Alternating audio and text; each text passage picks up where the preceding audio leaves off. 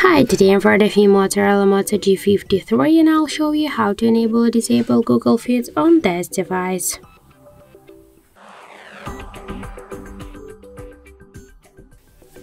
So now we can see that the Google Discover is activated, and if you want to turn it off, we should hold for a while empty space on our home screen, then go to the home screen settings and click here to swipe access. Just to turn it off, switch Google Feed to nothing. Now we can see that this option is turned off. If you want to turn it off by the same way, go to the home settings, click here to swipe access and switch nothing to the Google Feed. So that's it, thank you for watching, and if you find this video helpful, don't forget to leave a like, comment and to subscribe our channel.